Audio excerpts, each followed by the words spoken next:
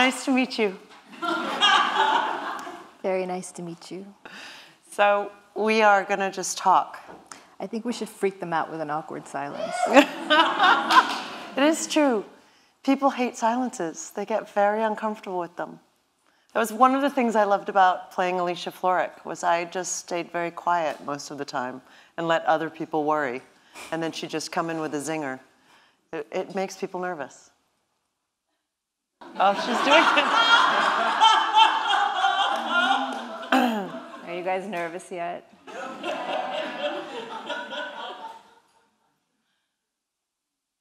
So I have a question for you. You do? Go ahead. Yeah. So,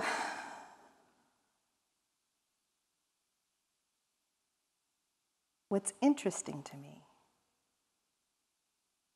is that over 6 episodes, you went through an arc as Alicia Florrick. But at the same time, you were also a person. Mm-hmm. So to me, it feels like there was a dual track. And I'm curious as to whether those 2 tracks informed each other. Maybe 3 tracks, because there's Julianna as a woman. There is the actor in this outrageously difficult business. And then there is this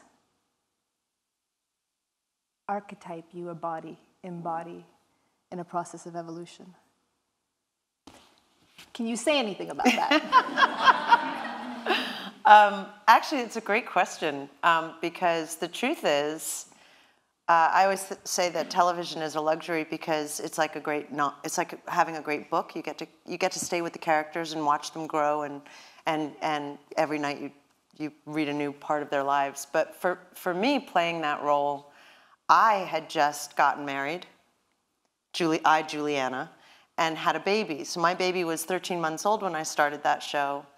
And so I was going on this journey that I had no idea. I was there was no captain of that ship, because I didn't know, I'd never been a mother before, and I'd never been a working mother before, and I'd never played this role before. So I felt like it was this great parallel journey. And what I learned in my own life from the character I played was that no one's perfect and you can't do it all. And I think that's sort of, I always find, you know, when people say, oh, she's amazing, not me, someone else, you. She can do it all. No one can do it all. You can't be a great mother, a great lover, an incredible actress, show up on time, be kind to everyone, and be this super, I don't understand the idea that we can do it all, this sort of life-work balance. I think that's bullshit. I really do. I think that someone suffers in the end, usually me, because I want to be that person who can do life-work balance. And for some reason, that's expected of us as women, this idea that, I mean, I remember once talking to my father on the phone on a Sunday morning. I had a baby at my hip and I was making scrambled eggs, and my father, he said, oh, I can't get the lid back on the jar of the jam.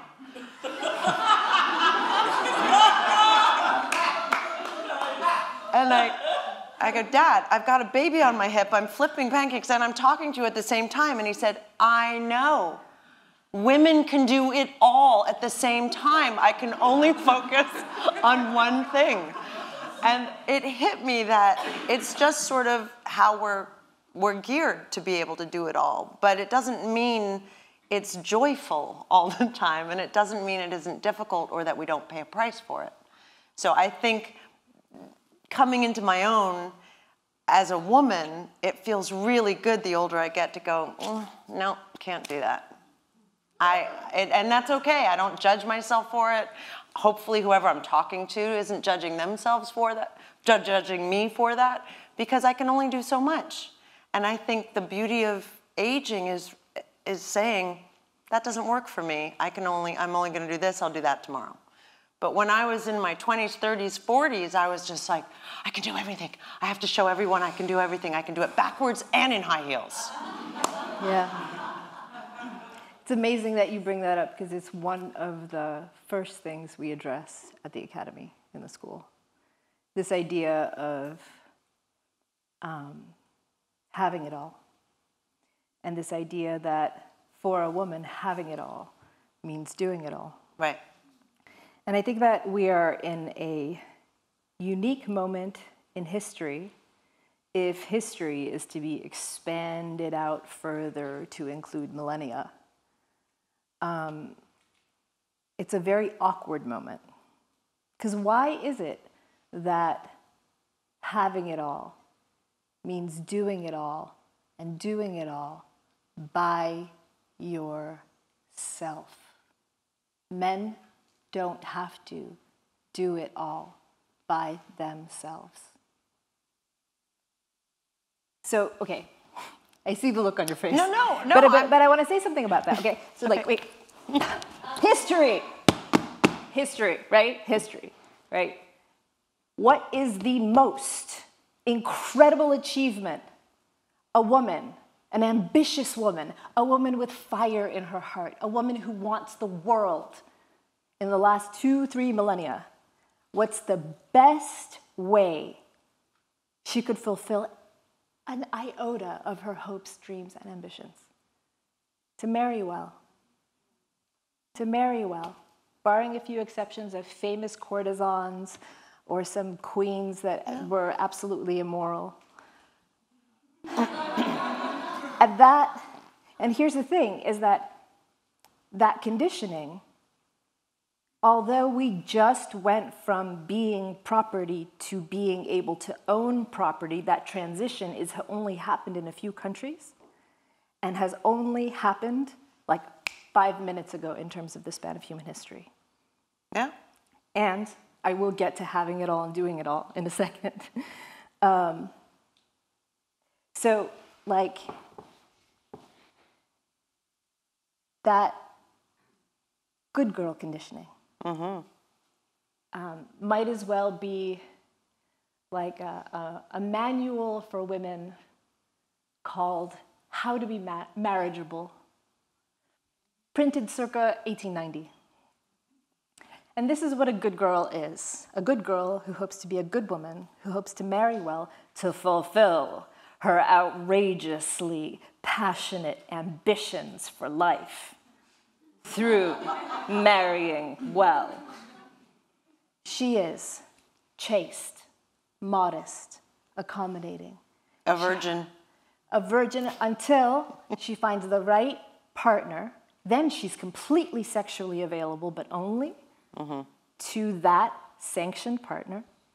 She makes do with what she has, right? She's resourceful. She doesn't ask for anything. She's low maintenance.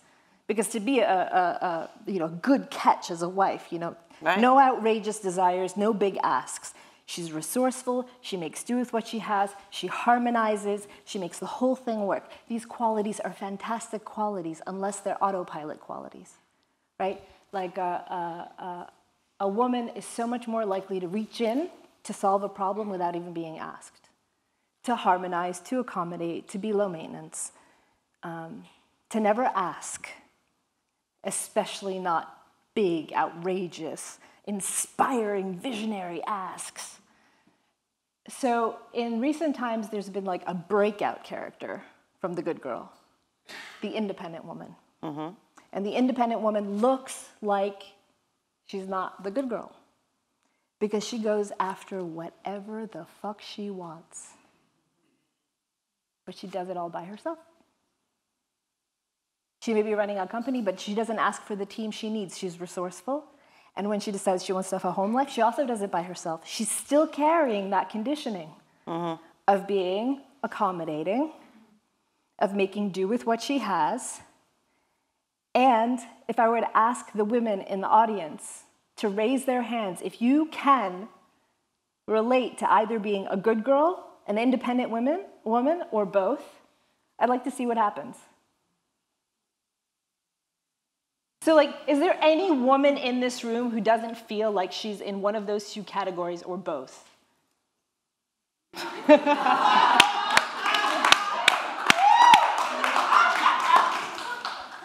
That's right. That's why we hang out. What's interesting about, I mean, everything's interesting about what you're saying, and it's very true. I think we have been conditioned so much as the female sex to have categories, and I think that's the difference, right? Men don't have categories. So you know, because I was asked to come here, because I got to play a role that honestly, it's the writing. I mean, the writer should be here, really. I just embodied that character. But this was a woman who was first in her class at Georgetown, law, right? She should have been she should have had her own law firm. But she sat back and let her husband, and what's interesting is, in 7 years, 156 episodes, we know that she's first in her class, but it was never said how the men did in school, Will Gardner or my husband, Chris Noth's character. And she sat back and raised the children thinking that she was being the good girl because she was put in the category. Well, you can't do both, honey, right? Let the man go, stand behind the man, right? What's the song? Behind every man is a strong woman. That was cute. But I've never once heard of a man being in a category. There's no categories for them, right? Men get to go to work. I was on a show for 7 years. Chris Noth's son was 1 day younger than my son. They were the same age. And every press conference we went to, every press junket, the question asked to me, how do you juggle being a mom who's working all the time? Chris never got asked that question. Our children were the exact same age. Granted, he worked a lot less than I did, but...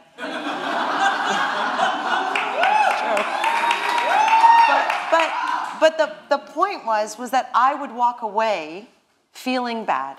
Yeah. I would walk away feeling like I was failing my kid, yeah, that I wasn't home enough, that I wasn't being a good mother, that I wasn't being a good wife, and it would make me feel less than. Yeah. And the question was never asked, how is it affecting you being a father, Chris? And it never is. That's never the question. But working actresses, and I'm grateful for my life, and I love what I do, and I'm passionate about it, but I can tell you, dollars to donuts, every woman who has a child who's working in Hollywood gets asked, well, how do you find time for your family? And there is not one man that gets asked that question. Does Chris have a wife? He does. Well, there's your answer. Well, of course. Yes. And so those categories don't exist. And I think our job as females in today's world is to stop having categories. How do you do that? You do what you want. Right? Yeah, but you can't do what you want unless you get the support for it. But we have to break those boundaries. So yes, you're absolutely right. But you can't really look for outside support. You have to feel confident. I could have said at those press conferences, and I would now, granted, my kid is almost 12 and doesn't really want me around that much, but I could have said, well, it's hard, but we all handle it fine, you know, we figure it out. Instead of feeling bad about myself, I could have said, why aren't you asking Chris that same question? To stop the questions. Maybe it's I have to change the direction of those questions. And when I say me, I say every woman who's asked those questions. Well, I'm pointing to something really specific because you're talking about yet another thing for you to do. On top of all of the things you have to do, all of the things you have to juggle, now you're going to steer the narrative in a different direction. Yet another thing for you to do. That's a good point. Okay, but here's the thing. Here's the thing. Now, I want to speak to the men in the room eventually, but first I want to speak to the women in the room. There are so many invisible support structures in existence that have developed over time for men to be able to do the thing they do, to go to work, to go to war. Right. Now women are stepping into new roles and still occupying the old ones. The old roles no longer have that support.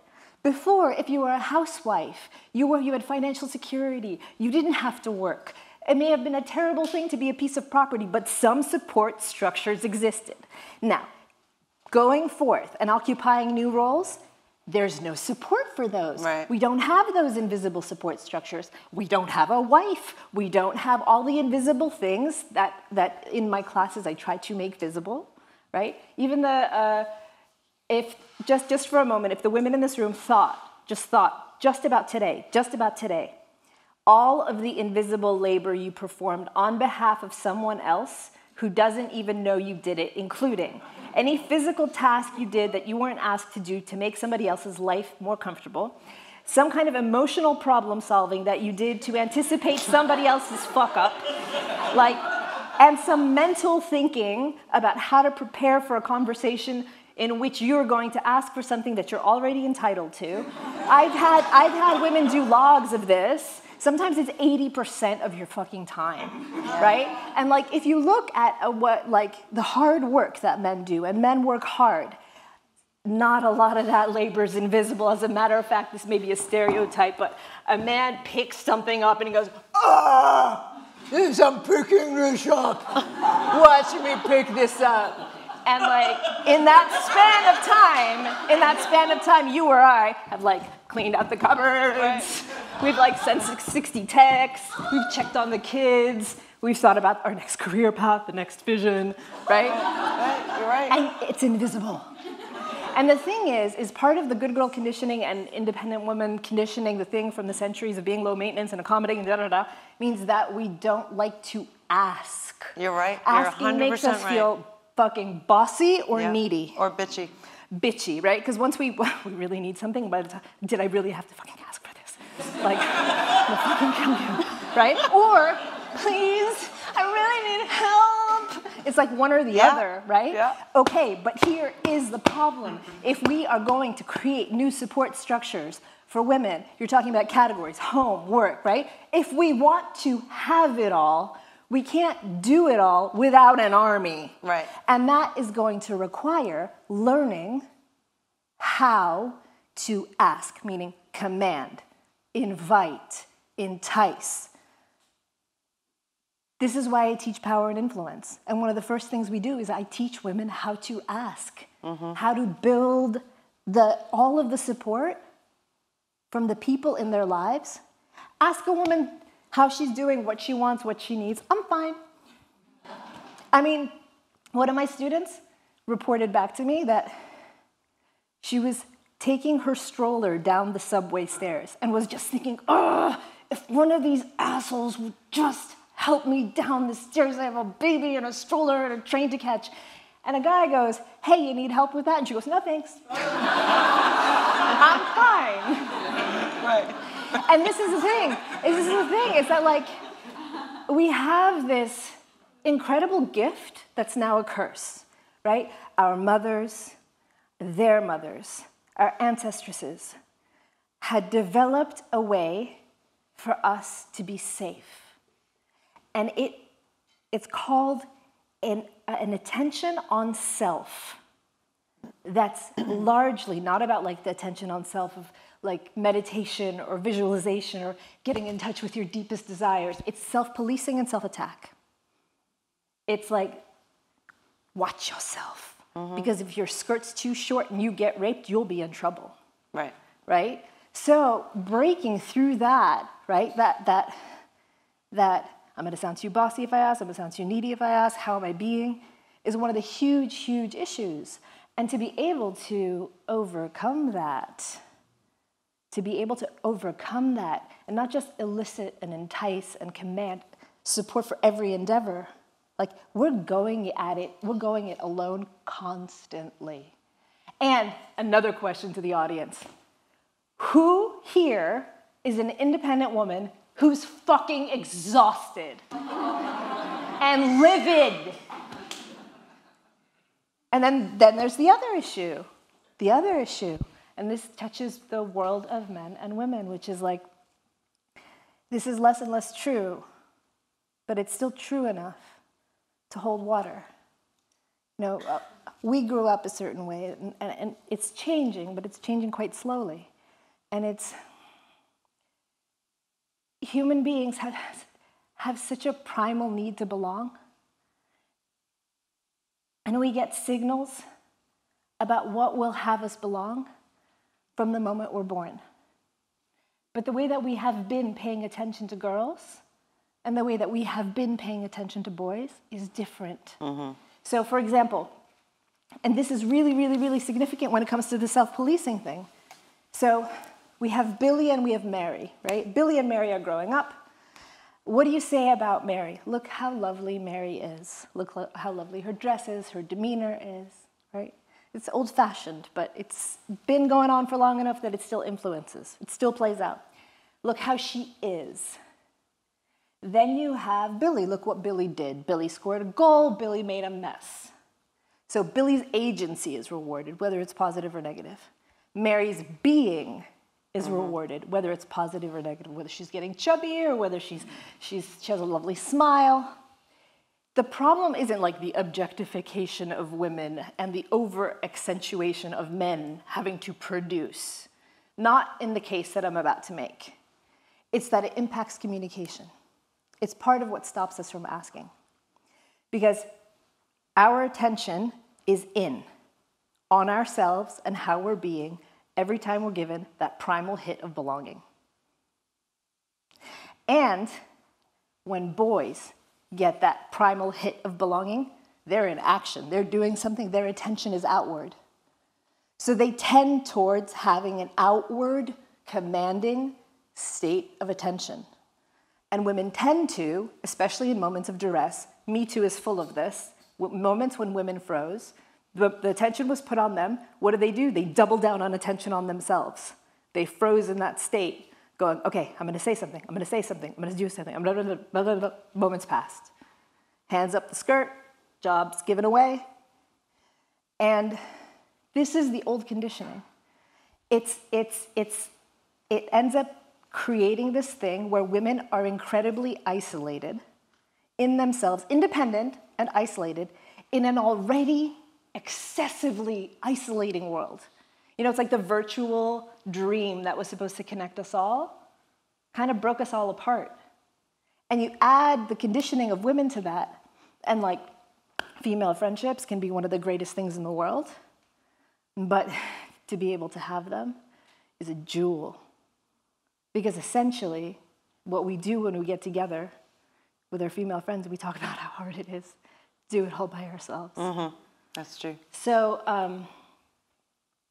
the incredible thing that men lose is that, I mean, you even listen to the language, right? Like a presidential candidate that shall remain unnamed who happens to be president, right? During the entire candidacy, listen to how people talked about them.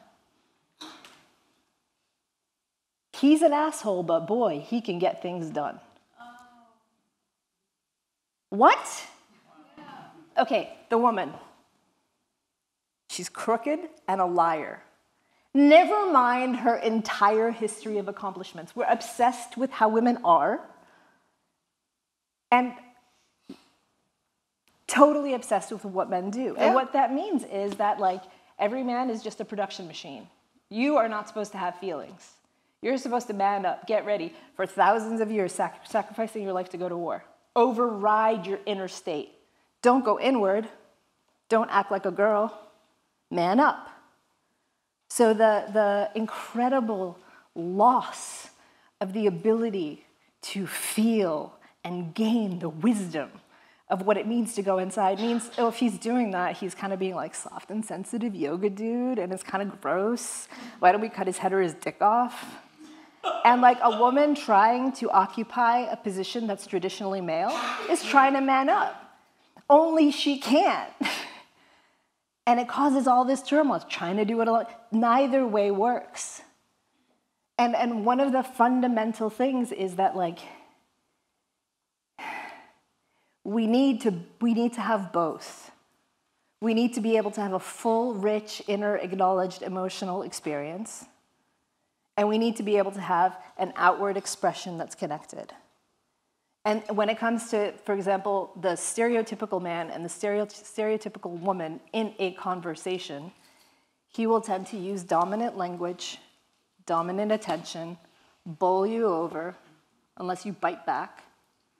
And so many women will end up freezing, harmonizing, accommodating, complying, without even knowing how it happened.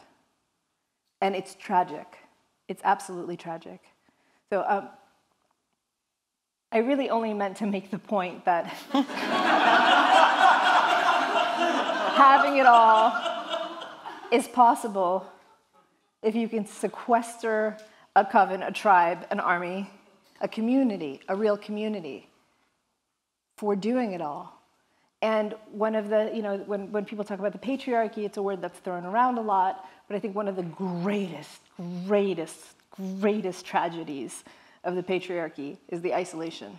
The John Wayne myth, pulling yourself up by your own bootstraps. Mm-hmm. Sorry, guys, but you're not doing it that way. You may be going to work, but you got support. Even if it's like boys club, strip club support, or if it's like a wife, or not, so, yeah, having it all. So how do you change that? So, because I think what's important is how we raise our children. And when I say that, I read this great book called Raising Cain when I was pregnant and knew that I was having a boy, because I come from a family of all girls and I didn't really know any kind of male presence in my house. My father had moved out when I was very young, and so I didn't know boys in a house. And I wanted to understand how to raise them. And the book was great because these two doctors talked about how when boys are young and they cry, they're told, be a man. Yeah. They're 3, 4, 5. And they're told to suppress all their feelings, right? And then we wonder why we have so many male sociopaths running the world. Right. And girls, when they cry, it's, oh, yeah. Right? So that's how they get attention. Yeah. And what was fascinating to me about reading this book was, and even in school, boys can't sit still the way girls can at the same age. They all come together at the same time, eventually. But they were saying how that when these psychiatrists were called into schools to help with troubled boys, they realized these kids needed to run 10 laps around the field before they sat down for an hour math class. Whereas girls sit down because they're good girls, and they sit down and they can do their math. They learn at a different pace and they learn differently. And as long as we keep raising boys to tell them not to have feelings and not to cry when they're 3, 4, 5, even 13 and 14, they're going to grow up to be assholes. They're going to grow up and they're going to date some girl and she's going to say, you are so insensitive. And he's going to be like, and he's not. It's not that I'm defending their behavior. I'm trying to show how it is we have raised such different genders. And it's only because of what you were saying before about what history shows us. And so I think that the step that we have to make, aside from trying to save ourselves now, is to change our ideas of raising children. Well, this is a boy and this is a girl, and therefore they belong in this category. Because I have a son, and when he cries, I always say to him, good, let it out. Because I want him to feel comfortable crying in front of me. I don't want him to think, oh, I'm now not a man. Which is, any man who cries in front of me is more of a man than a man who would yell in front of me, right? Because they actually can show their feelings. So I do think it's about how we raise our children and how we allow them to see the world instead of from what history has shown us that isn't working. Yeah. Because you're 100% right. And a friend of mine, her whole family, she has 3 kids and a great husband, and they were all at our house upstate, And the two husbands walked in, and while she and I were talking in the kitchen, and they announced what they had just done.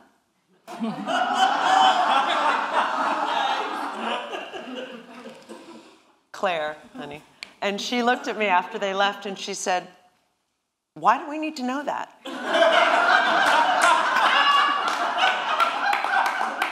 She's like, "If I listed the amount of stuff I do every day, we'd be here all night." And she said, "It's almost like they need a pat on the back. Oh, thanks, honey. You know, like a pat of approval. And see, I pulled my share." But you're absolutely right. I would probably say 10 times a day I do it myself, because it's just hard for me to ask. I know I'll do it better. It's true. And that's a problem, too.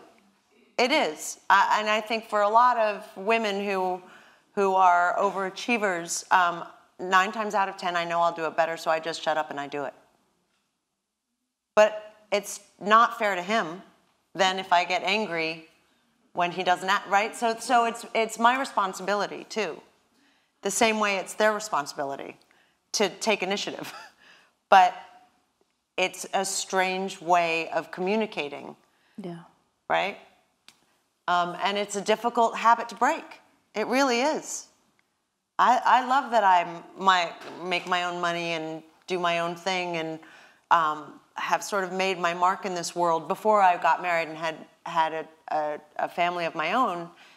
And at the same time, I see myself, doesn't matter what my achievements have been. It doesn't matter that I can afford my mortgage and pay for my parents and all the rest of it. It doesn't matter. I still will do it myself rather than ask for help when I'm too tired to do it myself.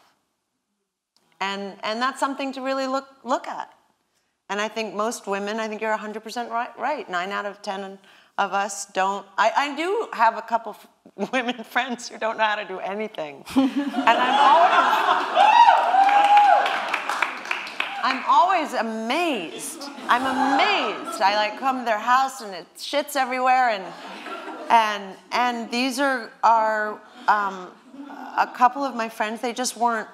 They didn't have a mother in their life, and the father threw money at the problem all the time. So they never learned to make their bed. They never learned to do anything for themselves, and they're stunned that I do housework. You know, like laundry. You know, and I actually look at it as I'm glad I know how to do housework. I'm glad I can take care of myself.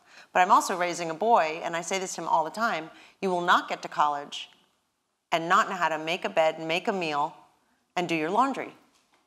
I'm not going to have you depending on anyone but yourself and know how to do it well. Yeah.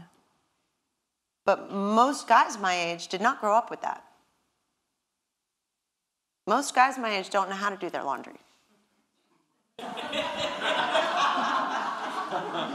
But it's true. So I do think it's about, you know,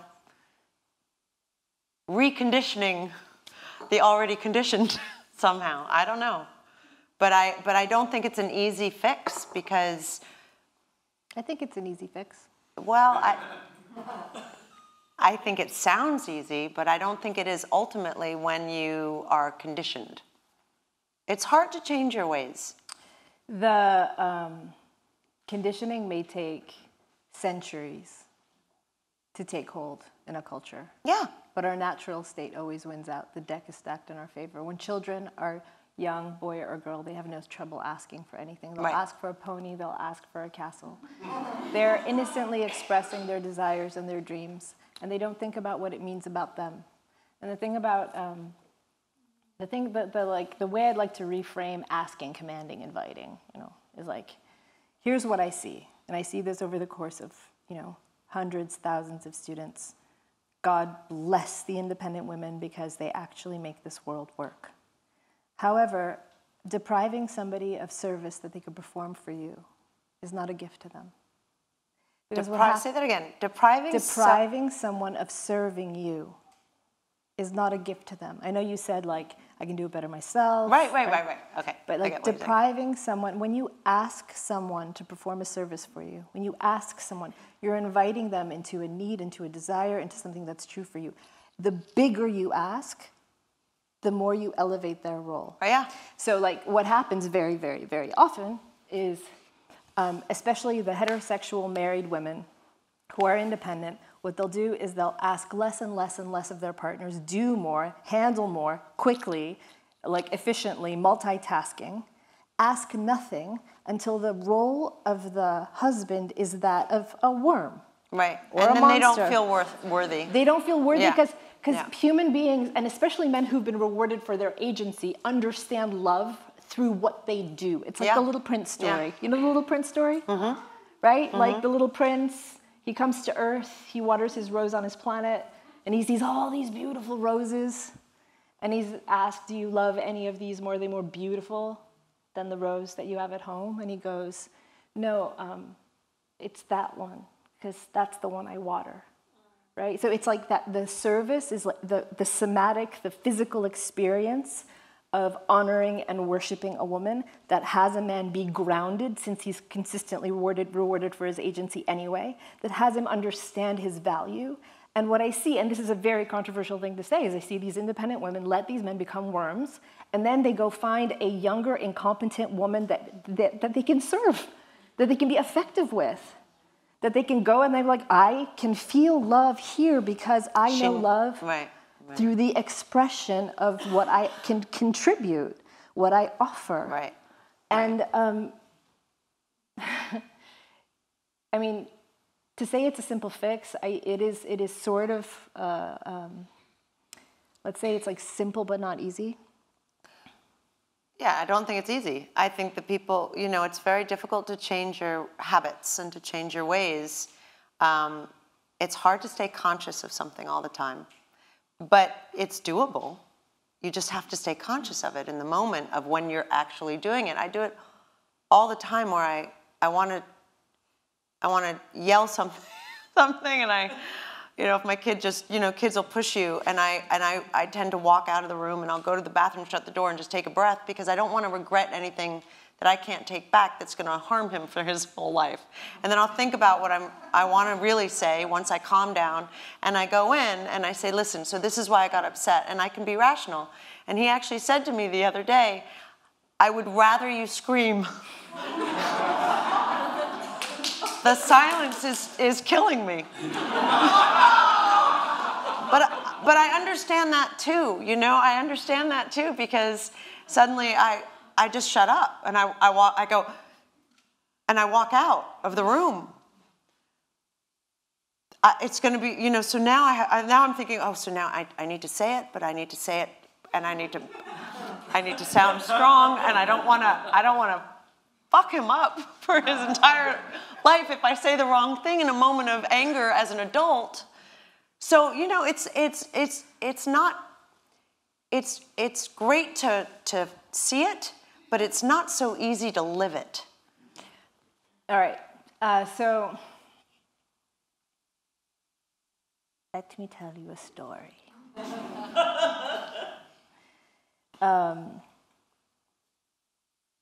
Two things. The first thing is, as many of the meditators in this room can relate, paying attention to attention itself is quite a trip. It's quite an experience. And in my training, becoming really finely attuned to where my attention is, to where it leaves the seat, bringing it back. Having those incredibly intense, monastic, long-term experiences of attention itself. Yeah. Then going into a BDSM dungeon and having a sadomasochistic session, me as a young girl pretending I have all the power in the world, with a man twice my age who probably does have all the power in the world, figuring out, paying attention, and figuring out what I could do that would not just be play acting, that would work to actually have him feel like he could completely surrender under the dominant command of my attention. And it was a series of coincidences where I had just come back from a training, And it was one of those rainy days where nobody was coming in, and it was a bunch of dominatrixes in crazy outfits, watching a rom-com, eating takeout, and I was like way too sensitive to participate. The smell was overwhelming. And I picked up this dog training book. And in this dog training book, it was the only thing there. I picked up this dog training book. And I ate that book. In the book, the dog trainer was talking about how we forget that dogs are animals. We treat them like people. And we speak to them. But really what they respond to is an assertive, calm, dominant form of attention. And afterwards, I'd seen it so many times. Dog trainer walks into the room, the craziest dog calms down. And I started to understand that, in a weird way, that's exactly what I was supposed to be doing in that room. Yeah, it sounds about right. Yeah. And that it was like all of the meditative power that I had been accumulating in the temple was now going to go 100% as a force of energy into holding and containing this energy body, observing it, and commanding and leading it, and noting every single move of resistance, every moment where there was just like really, really allowing them to reach a space where they could trust me, that they were in good hands, and they could surrender. You could see their bodies shift. They would blossom. The book of them would open, and it was like an open book test. You would know what to do next. You would know what to say next. You would know how to lead them because there was enough attention there that would have them open up. And these hard-shelled, armored, fighting, corporate dudes would be on the floor, naked, suddenly turning into puppies. And then I started training dominatrixes, training baby dominatrixes. For better or worse, it's kind of a terrible thing that in this country, like in order to be able to afford a college education, oftentimes you have to go look for work that's kind of in a gray area. So I have 19-year-olds going like, all right, I'm ready. You've been a bad boy. Get on your knees. All her attention on herself, right? That body has not been moved. Kneel up. Okay, bark like a dog, right? Nothing's happening. It's just a person saying something and another person doing something. And I would start trying to teach them, okay, put your attention completely out. Notice what just happened. His chest contracted. Ask him if that's grief. He starts to cry. All right, now he's a little baby. Are you going to be his mother? Are you going to be his governess? Right? Pay attention. And it was so hard for them to get their attention out. It was against everything they had been They're there in leather and latex. They have the room, but they can't put their attention completely out because it feels like they're invading the space of a man, and it's so scary and crazy and taboo. They're supposed to keep to themselves, even when they're acting like the world's most powerful woman in that room. What happened as a result of that is I started seeing it happen in life. It wasn't even just like the crazy text like, I don't know what this means. I was like, why don't you ask? Are you breaking up with me? Like, but it was this way in which they were afraid to go, hey, what's going on right now? Like, no. It's like, I don't know if I'm doing it right. And it's not low self-esteem. Women do not love themselves less. They are not less confident. You can't say that the men who have power love themselves more. It's this lack of ability to meet because of the way the energetics work, the way attention works.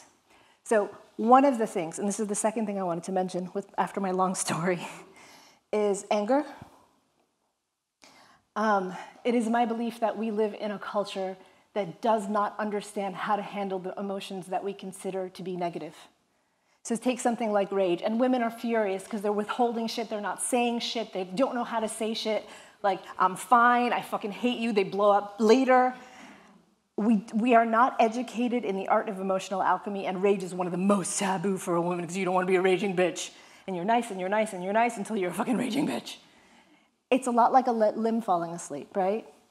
I don't believe there are any women out there that are not angry. If there are, there's like 5 of them. So like, if you think you're not an angry woman, imagine your leg being asleep. And then there's this second phase that happens where the leg starts to wake up, and it hurts.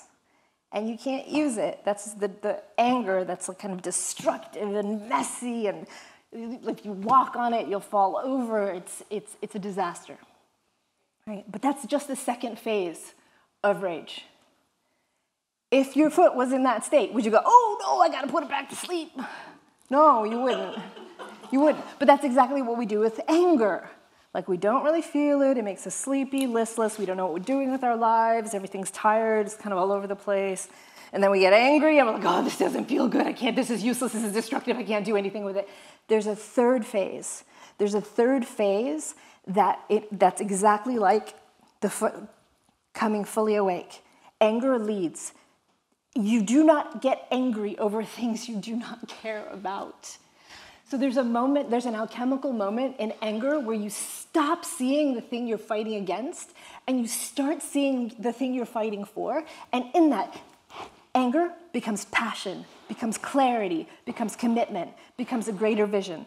And even with movements like Me Too, people get stuck at I'm fighting against the predator. What predator? The predator needs help too. What's the vision behind that? What's the greater thing we're all aiming for? And that's the place where we stop.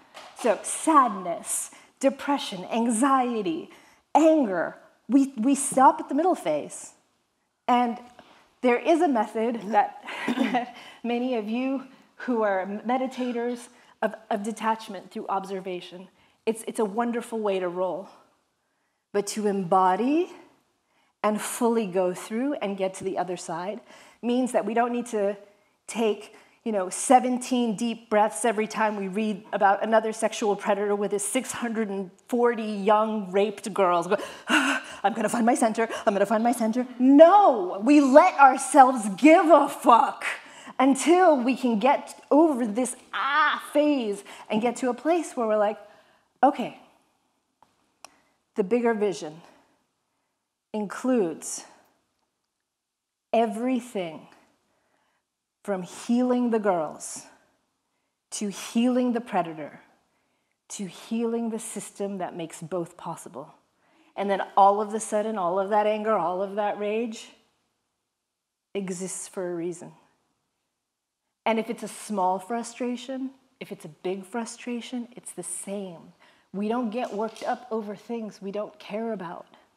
We don't feel resistance when there isn't something precious inside of us to protect. And I think that like the lack of emotional education, and this especially affects women because we have been allowed to have this internal space, but we haven't been taught what to do with it. And men have not been allowed to have this internal space. So as they're now starting to more and more, with the exception of great artists, and we have this exclusion, like men of that type are allowed to have, the non-warriors, the poets, they're allowed to have some kind of an emotional experience. And they're also allowed to be crazy and philandering drunks. But I think with these two things, what I'm talking about asking, it's really about confessing the truth of a desire or a need, and there's nothing more innocent than that. And when I'm talking about like emotional alchemy, this stops women so intensely. When I'm talking about getting over to the other side, it's an incredible act of power. And these things are actually natural to us. So breaking the conditioning doesn't involve rewiring all these habits and creating new ones. It requires a little bit of practice and experience in doing something a little bit differently. Because I've seen it over and over again that when I have students who do things a little bit differently, they have a physical memory of that that's almost like a coming home. Mm-hmm. Like, wait, this is actually who I am. It's like the Wizard of Oz story, at the end. Mm-hmm. The beautiful, beautiful line when, like, Dorothy goes, how do I get home? Click your heels 3 times. You could have done it at the very beginning. Mm-hmm. She goes, why didn't you tell me? Because if I did, you wouldn't have believed me. Right. And that's what I mean. It's just like, it is that simple. It may not be that easy because so many of us have gotten really attached to the incredible power of the victim role or the independent woman or all the wonderful manipulations that ensue. and have identified ourselves as superheroes. But the cost is huge. Yeah. And the innocence pays off.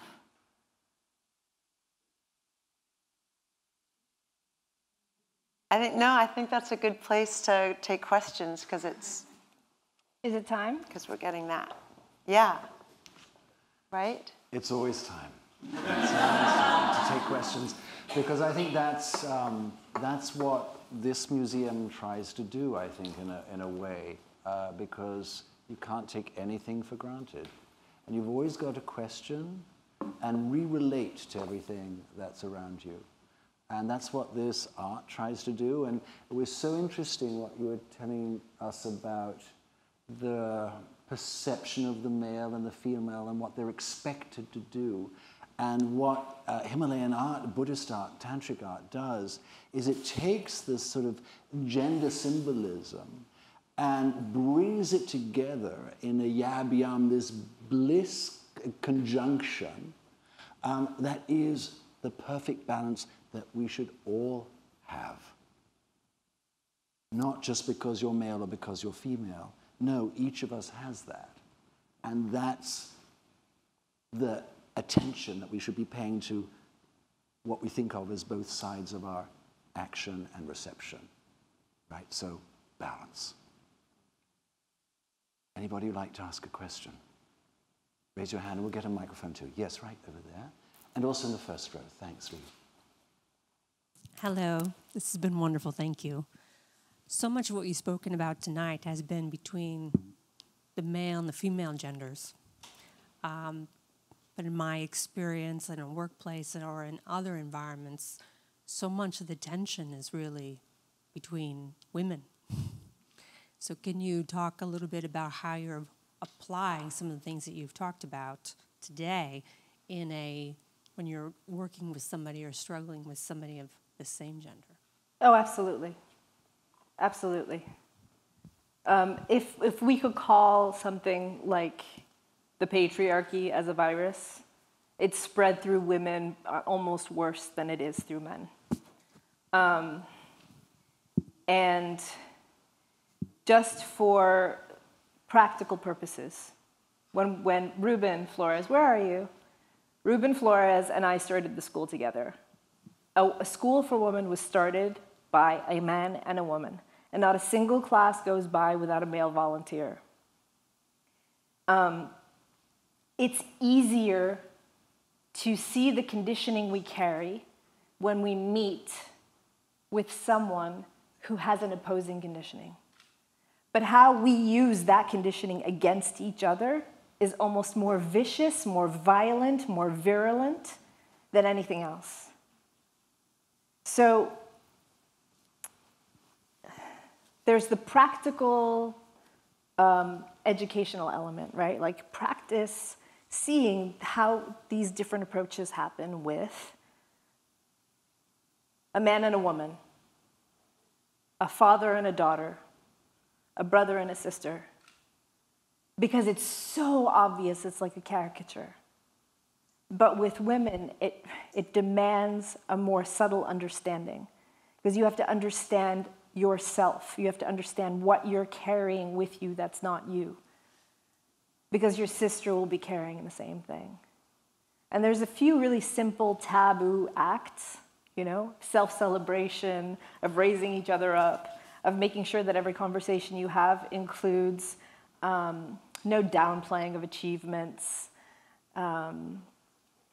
getting really clear on what's being said. You know, when another woman implies something, just straight up go, it seems that you are saying this. Is that true? I could teach a course on it, and I do. But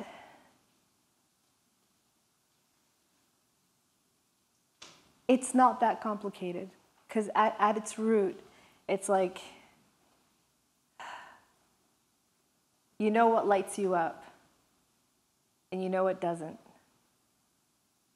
And when you can speak from the place that lights up, even if you're speaking to a place of darkness, man, woman, whatever, it starts being so easy to see that every complaint contains a desire. Every no hides an intimate, beautiful thing that wants to be protected, that you can touch if you're courageous and curious enough to. That every sideways snipe contains a hidden request. Again, it's subtler woman to woman, but it's so healing and so waiting to happen. And in this world right now, we don't have time to have shitty conversations, manipulative misunderstandings, and withholds. There's no time for that. The more powerful the conversation, the entire world appears to exist as a set of systems: the economic system, the justice system, religions, money, even money. All of these things are born out of agreements made in conversations. And most of those conversations happened without women. And most of those conversations were poor conversations.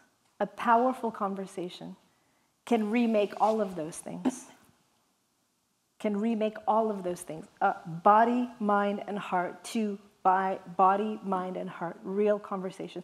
Powerfully influential. Can remake the entire world. And in that case, power dynamics are gender neutral. It's like anyone can have attention out, anyone can have attention in. I start with women because I believe that women are the ones who are burning for it now. And when they do it, the inherent generosity of women means when they do it, they are inherently teaching men, they're inherently teaching other women, they're inherently doing it. It's spreading faster that way. They feel like they have something to gain, whereas men are afraid that there's something to lose. But really, everybody stands to gain.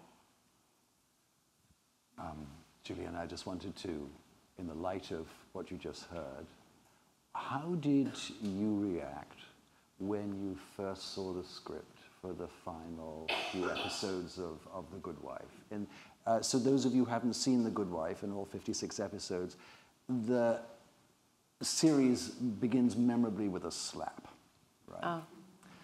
And it ends infamously with a slap. So it's bookended by betrayal. Male-female, female-female. So in the light of this relationship between women and how that was scripted, how did it make you feel? Me personally? As an actor, possibly as a person. Well, it hurt. Yeah.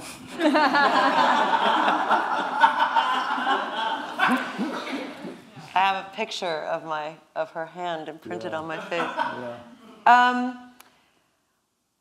How did it make me feel? Personally, I always knew it was going to happen. They told me from the beginning that they had 7 seasons envisioned, and it would start with a slap and end with a slap. I just never knew who it was going to be. And I actually was really glad it was Christine Baranski who did it. One, because she was trained at Juilliard, and I knew she wouldn't break my jaw. If it had been Chris Noth, I probably would have... no, I'm kidding. I'm kidding. I love him. But it made me sad, to be honest with you. It made me sad because Alicia did exactly the reason she, it's opening up a can of worms, but the reason she slapped me was because I brought up in court that her husband had been unfaithful, and I won a case that way. And it was sleazy and horrible what Alicia did in a public space, and it devastated Diane. So in many ways, I feel like she deserved that slap. I actually don't believe in physical violence, so I've never slapped anyone in real life myself, but I understood it. And I knew it was coming. So I had prepared myself mentally for it, to understand why it was important for the Kings to write that in. And I sort of looked at it as an awakening. The same way the pilot starts, she wakes up out of her life. She hits her husband, and it's like that slap is a wake-up call to her. I felt like when she gets slapped, a lot of people took it as a bad thing. I saw it as a sign of she takes her jacket, she pushes it down, and she walks forward on to the next. And I didn't see it as a victim. I saw it as she was going to leave that and find her own way. Thank you. Next question. Yes, hello. Do you think it's as simple? I mean, you mentioned that it's a simple. It's not easy, but it's simple to change. Do you think it's as simple as taking a physical action instead of holding it in? I know as a guy, I get nuts. When I start getting nuts, I got to do it. I got to do something. Not necessarily in a fight or anything, but achieve something or complain or let somebody know. Do you think it's that simple? What do you want to change? What do I want to change? Yeah. Well, I'd like to change mainly who's in the White House, but and who's running the Senate. But I just, whatever I want to change, whatever I want, when I want something or it's getting to me, I've got to do something. Yeah. If I sit with it, it'll work. Maybe I can meditate.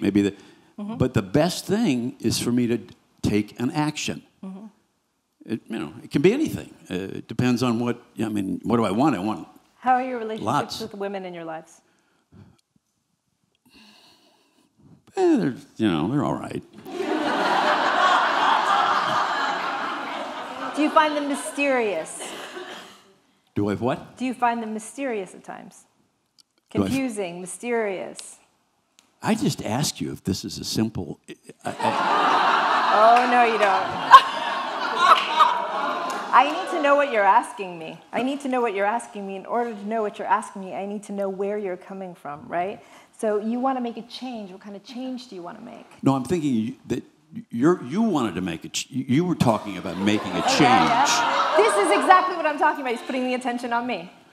But no, Yeah. Well, I'm commenting on your. I understand. Your suggestion that the solution would be something simple, maybe not easy. Solution to what problem? To your inability to express yourself. Okay, do you have an inability to express yourself? No. So the question doesn't come from you. You're asking that question on behalf of those you know who have an inability to express themselves. Well, I'm telling you what works for me. Yeah, I know, and I know why it works for you, because you were raised a man. Right, but you can still make a choice, can't you? A choice about what? About taking an action instead of holding it in. Do you understand that you don't actually have a question that's coming from a need that you have? Coming from a need? Yeah. Yeah, I do. I've got 2 daughters. Great. There we go. All right. All right. Are your daughters mysterious to you? Yeah, oh yeah. Yes! Jackpot. Well, yeah, all right. All right. No. Let's be sloppy here, right? Guys are so fucking dumb and women are crazy bitches. Not at all. Okay. Not at all. Who don't tell us anything, because they're always fine. Well, they don't talk to me much, that's for sure. Okay. Talk to their mother. So when you talk to your daughters, would you like to know more? I think so. Okay. I'm not sure. Okay.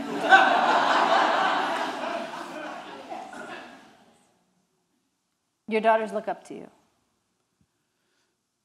Yeah, I think so, I guess, yeah, a little bit. They really do.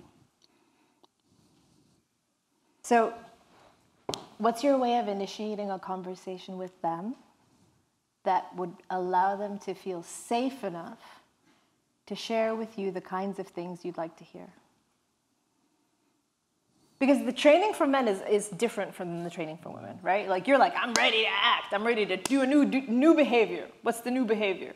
It's not like I'm ready to do a new behavior or to act. It's that I need to. Okay. It's something that will relieve me of certain problems, through physical action. Yeah. And I just thought it might be useful. Are there things that you could do for your daughters that would have them feel safe, and wanting to open up and talk to you and share with you. Yeah, I'll probably just keep my mouth shut.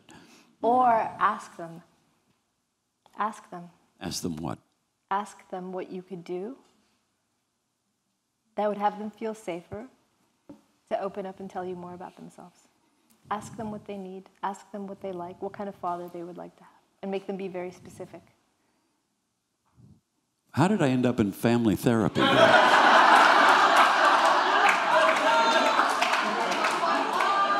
I mean, I don't dislike it, but so one thing you could do in general, is when engaging, especially with women, all women, check in with them, especially when they go quiet. Ask them questions. It seems like you've gone quiet. What happened? Where did I lose you? Ask them questions. Oh, I do. Good. Thank you. Thank you for asking that question. We've got a question on the side right here, Levi, and then we've got a question in the first ring, Danching. So let's go here first, and then we'll go to the side. Thanks so much. Thank you. So my question is, when we learn how to, I'm going to ask in a more simple way. I think that there is somehow we women, we came up and we are more the doers and more the somehow I think we are learning how to be more dominant. But then how, I don't know my question, but there is a question there. I think that by being a bit more dominant, I think that women, there is like an invitation for men to be less dominant, but we don't like that, right? So I don't know exactly my question, but that's the question, you know? Okay. You got it. Thank you. Okay. Do either of you want to respond to that? I feel like this is her road.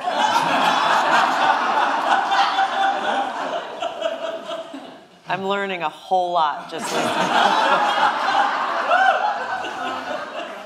Okay, so I'm just going to do a really short game. Really short. Power dynamics are entirely gender neutral. We associate the dominant state with masculinity, so when we go into a dominant state, we end up acting like men for no fucking reason. Men who want to go inwards and explore their feminine side do the same bullshit. So it's like, okay, here. Submissive state of attention done in the most masculine I could possibly do. Are you ready? I am a man. I believe in my dream. I believe every word I say. Will you join my cause? That's a submissive, inward, I'm talking about myself, done in the masculine. Now, super feminine, dominant.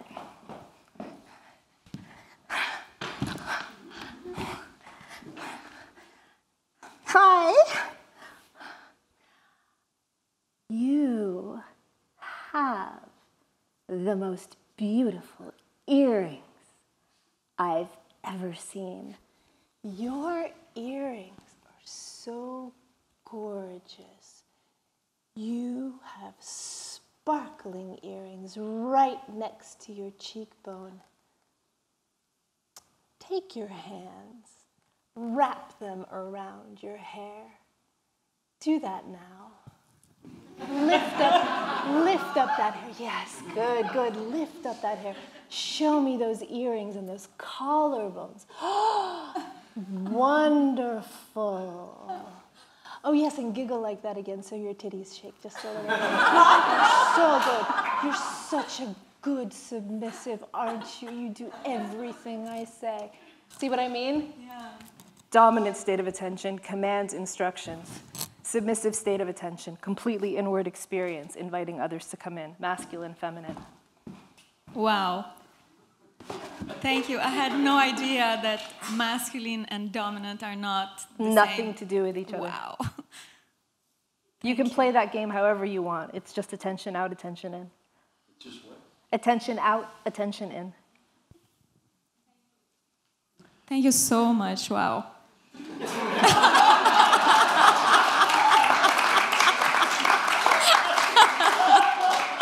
Good people, you should know those earrings can also be purchased at the shop.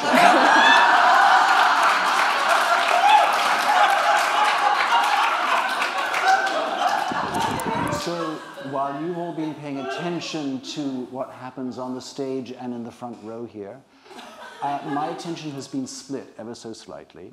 While I've been fascinated by what has transpired, I'm also keenly interested in how the clock is making a digital resonance above us and indicating that we have time, maybe, if these questions and answers are going to be so expansive, for just 2 questions. And there's a microphone already in the hand of somebody here. Yes, thank you. So, just a second, just if you don't mind.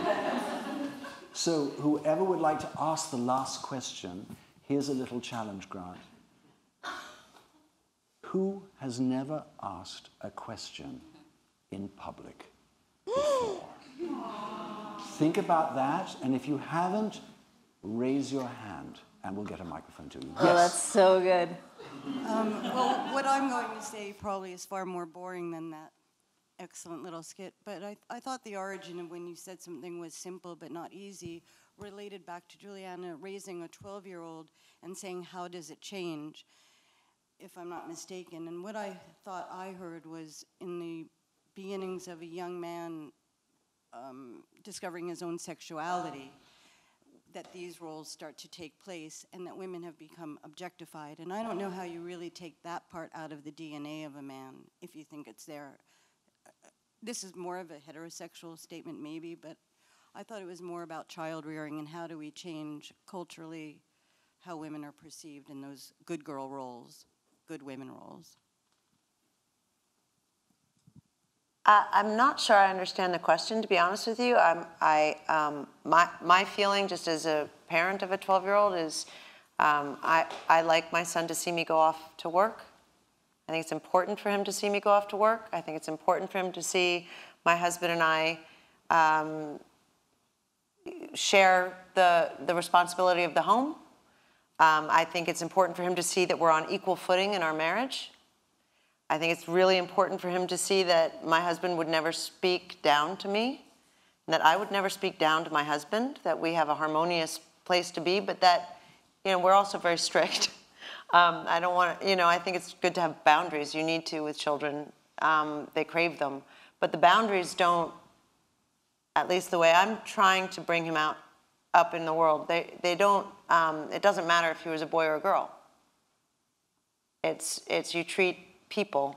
And actually, he said something to me. I mean, this is also a New York City kid, but I think kids are so perceptive. And we were walking a long, long way. We were in Europe, and it was up to 9 miles. And I said, honey, let's just grab a cab. And he goes, no, Mom, we can do it. We can do it. And I said, fine, we're just gonna man through this. And he said, what? Nice. And I said, oh, we're gonna woman through it. And he goes, Mom, we're gonna power through this. And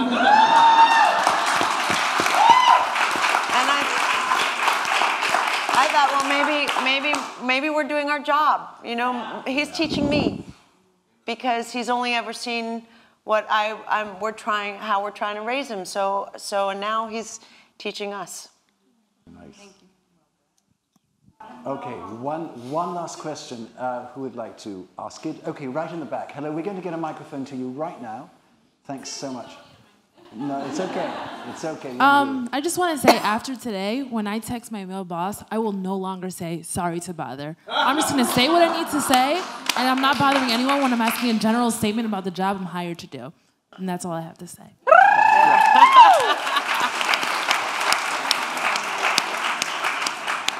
That is an exhibition and demonstration of change, right? Somebody came to the Rubin, they experienced an exchange, and they saw the way they could change. And that's hopefully what you will always get in some way, shape, or form here when you come to our little foothills of the Himalayas in Chelsea. So because we've got a few high mountains to climb, and we want to get as prepared as possible. And so I'm going to prepare you for what's happening next year, because we've been talking a lot about change and exchanges of dynamics on stage and within our audience. And we're going to be talking about the nature of impermanence, and that we have to, if we're going to survive as a society, we have to really embrace the fact that change is inherent in not just who we are, but everything that surrounds us. And working out those navigations is going to be our journey that we're going to chart with everyone next year. So I hope you'll join us with that. So an agent of change, who is admittedly illustrated as male in the Hindu pantheon, but has sort of had a few truncations, quite literally. He bears a trunk, but has lost half a tusk, and rides from the darkness on the back of a little mouse. An elephant riding on the back of a mouse is kind of ridiculous, but it shows you that sort of easy, simple dynamic too. He's called Ganesh, and he's known as the remover of obstacles. And this is a museum of art. So we should give, I think, a little art to the great artists who have graced our stage tonight. And so, I did say little, and this is the size of them, but these are little Ganesh carved out of stone, and they're portable. You can take them wherever you want. And so, Kasia, I know one of your favorite colors is very akin to this. Yeah. So this is for you. Thank you so much for being an agent of change for so many people. I've seen you in action, not just here, but you know elsewhere. And it's pretty impressive.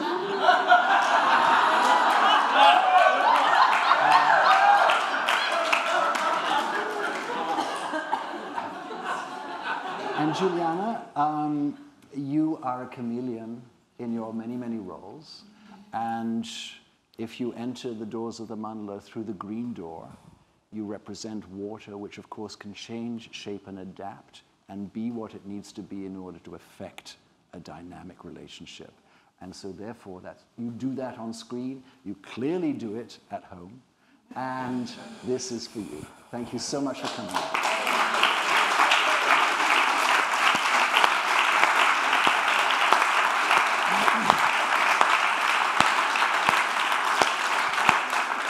So all we can say to you now is go outside into the world. Or, yeah, you can go to the galleries, actually. Go to the shrine room on the 4th floor. Till 9 o'clock, we're open.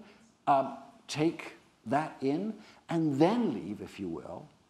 And leave knowing that you have the ability to change the world around you, because the world around you is already inside you, right? And you don't need to do anything to change it. You just need to be that change, and it will happen. So let's do it together. Okay.